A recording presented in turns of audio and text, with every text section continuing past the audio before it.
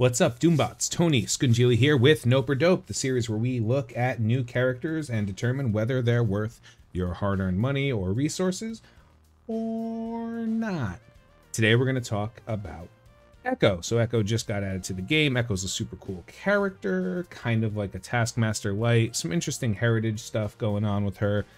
Very minor character from the comics. Very minor character from the Hawkeye series she was in, but she has tonfas, and anyone with tonfas always gets a win in my book. She is a hero global skill, brawler, and new Young Avenger, part of the war defense team. Now, as you can see, I don't have her yet. You're going to see that a lot, especially with characters like Brother Voodoo and Kate Bishop as these videos come out, because I don't want to make that decision for you for the most part. I want you to make the decision after I present the information. But since I don't have her unlocked, and I'm not going to have other characters unlocked, we have to find a way to look at her stats and where she's going to be useful. And the best way we're going to do that is msf.gg. So we're going to take a quick look at the site, the website, of course, msf.gg. Don't need to put a link in the description. Really helpful for looking at characters, how to build them, what they look like. So generally speaking, when I look at characters, I try to look at them what I consider to be a reasonable investment. Now, what's reasonable to you might be different than me. This might be too high or too low to some people. I don't think it's unreasonable to imagine a character at 5-star for red, especially if you're willing to spend quite a bit of money. I don't think it's unreasonable to imagine getting a character to gear tier 14, because honestly, most of the game, especially in the end game parts, come to that point anyway. So looking at her stats at this level, you can see it all here, giving her the striker ISO for her team, 5 stars, 4 red, about 100k power is kind of what I shoot for in this. We see some decent health, especially with the way her team works out. Pretty decent damage. You can always kind of track the difference as you calculate a big jump between gear tier like 12 and 14 and anything like that. Pretty big differences as you move along. So we'll just keep her here. You can check this out for details on what you should expect from your character as you go on. But this is kind of how I expect to build a character. The stats aren't particularly insane, but when, working together on war defense with the rest of her team, they'll probably balance out a little bit more. She doesn't seem to have amazing stats. She has pretty average for the most recent 20 or so character stats, a little bit below some of the better characters, but all in all, pretty decent stats overall. So let's take a quick look at her abilities. Determine going backward what makes the most sense. Now I'm going to bring every ability down to 6 so we can see everything we need to see. First, start with the passive. On spawn, defense up to her and all Young Avengers allies. Great. Works for her outside of the team, works with everybody with the team, good. Enemy attacks any Young Avenger ally, which is not her, she counters that person. Very similar to, and if you check, it's almost exactly the same as Ghost Spider-Gwen's kit. That nice little counter attack that you see in raids. She now has it for war defense, and of course for war offense, and for, the other game modes you use the Young Avengers in, like none. If this character does not have blind, reduce enemy assist chance by 100. So that's kind of her thing. She has significantly higher accuracy, 150. Blind reduces your accuracy by 100%. All that means is when she's blinded, she still has a 50% chance of hitting. Some characters like Wasp, I think, has a 10% chance. Coin flip as to whether or not she hits if she's blind. But if she is blind, your enemies can't assist if she's, or if she's not blind. That's it. On blind, gain slow. So blind really messes her up. She can't see, she definitely can't hear. Bad days for her. Kind of a cool flavor style build on the character, even though it might not necessarily be the most exciting mechanics in the game. Feels good for the flavor. Gain 10% damage if this character has any skill enemies. Gain 10% damage no matter what, and then 10% to the Young Avengers. With that, tier 4, the counter attack that she does, get 100 damage, and then all of these numbers go to 25, from 10 to 25. Cool. Sounds great. Great passive on this character. Really, most passives do kind of bind together a team, and it's pretty okay. So as far as what she needs to do in war, It's a good passive. Moving into the ultimate, it's 490 energy. You can see right above me by the dots. Attack primary target for 230 to 300, depending on tier 4 damage. Rebound chain to 4 to 6, that goes, or 3 to 4, up to 4 to 6 with tier 4s. Slight increase in damage for them. Apply slow to any of the adjacent targets for 2 turns. If the target does not have slow, reduce that character's speed bar by 25%. Seems cool. Granted, it's, like I said, 7 energy. It's not ready on turn 1. It's not ready on turn 2.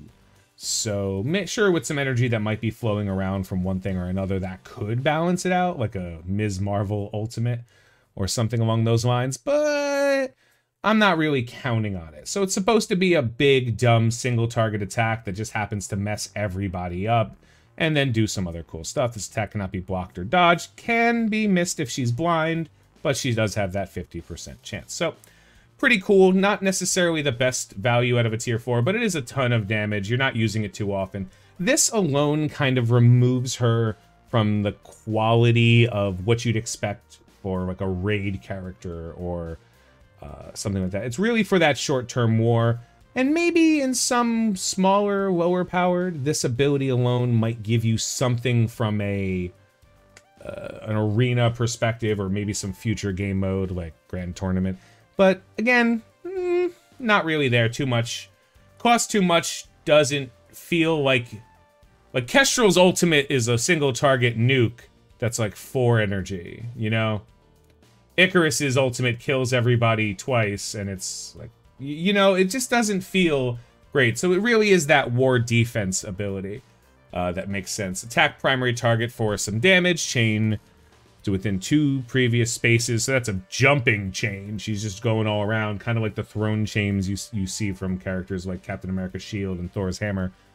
This attack has a 25% extra crit chance, giving her a little bit of value with Raider as an ISO if you are to try to use her like that. I still think for the way the Young Avengers team works, you're going to want Skirmisher on pretty much everybody, but we'll see. Apply evade to self and all Young Avengers allies. Great.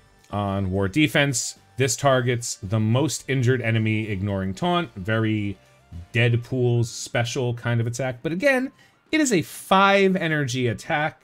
So on war defense, you can plan for it to happen immediately on turn 1.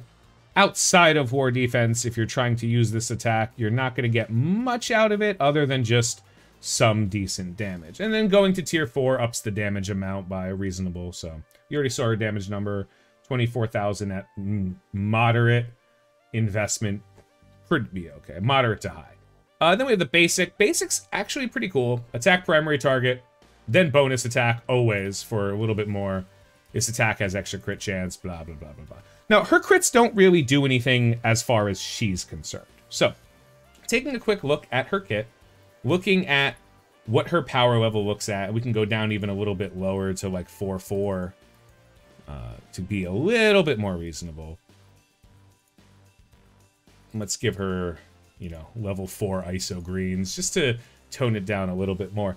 At about 80k, the health doesn't matter too much for what she's doing, especially because of the passives of the rest of the team that's bringing her up. Her damage takes a big hit, but again, the abilities do increase it quite a bit, especially in some other game modes, so she's not bad in war. She really is good in war, on war defense. And it's because of that that we're probably gonna stick with a nope on it. Now, I always like to say, and you're gonna hear me say it forever in these videos, the most beautiful thing about war defense characters are the very few characters in the game that you have complete and total options on. If a character's phenomenal in raids, you don't really have the option of not working on them, especially the way the game has been designed lately. You can't not use the Secret Avengers. Sure, you can ignore them, dread it, run from it. Destiny arrives all the same. For raids, for arena, even for war offense, you really can't quite ignore the characters that long. But with war defense, it's kind of like a breath of fresh air for your resources. If you are in an alliance that happens to care incredibly greatly about war, so much so that having a strong defense team is going to make or break the difference. Kind of the same from the previous video with T'Challa, except that was more offensive oriented. She's a great investment. You know, you're going to be strong. You're going to get a couple more defense wins. It's really going to make the difference in that, you know, 2 or 3 hour window at the start of a war where you're racing to a full clear. If you're not that engaged in war, if that's not that important to you, you want to see a little bit more out of her, right? You want to see, okay, maybe you'll get her, maybe you'll unlock her. You'll get her to 3 stars or something like that. You'll put, you know, a handful of gear pieces in her. You'll get her up to Final Purple, maybe even 13/14, somewhere in that range. You want to know where else you're going to get value out of her. And the interesting thing about it is you're probably not. Now, I don't think she, based on her kit, gives much in terms of, like, Doom raids, you know, the skill raids in Doom. And based on the fact that she's a global character, she doesn't really add much value to your Dark Dimension pool. Her abilities cost too much, and they don't do enough outside of their specific designed game mode. That said, if you're already going to invest in her, you might see a little bit of value. It's not like a complete waste of time, but it's kind of in the same conversation of T'Challa. If you're already going to invest in the character, try them out, see if they help you out. But don't invest in the character with the intent of being better at a specific raid node or in Dark Dimension. Unfortunately, Echo just doesn't have that. So if you want her, pretty reasonably, you know, I always recommend you unlock every character that you can. It shouldn't be too hard in general, especially the way most events work. You should unlock the characters, unless they're Blitz released, as we know. But it's after that. You can take your time. That's my recommendation. Not ignore her, not throw her in the dumpster. Just unlock her, and then don't really spend the skill resources on her right now. As long as she's on defense in war, as long as you have her, the team's gonna be okay. And if you really need that team to start getting war defense wins, then you can make your decision. But until that point, I think you don't gotta worry about buying any offers if you don't, you know, if you're not afraid you're gonna unlock her. I don't think you have to worry about farming up her mini unique, which I believe is unstable cloth. You know, just use what you got, take your time and relax. That's my official opinion on her. Tune in next time for Kate Bishop, which might be a little bit different. Anyway, thanks for watching. Have a good night. Have a great day. I've been Tony Scungili, and I will catch you later.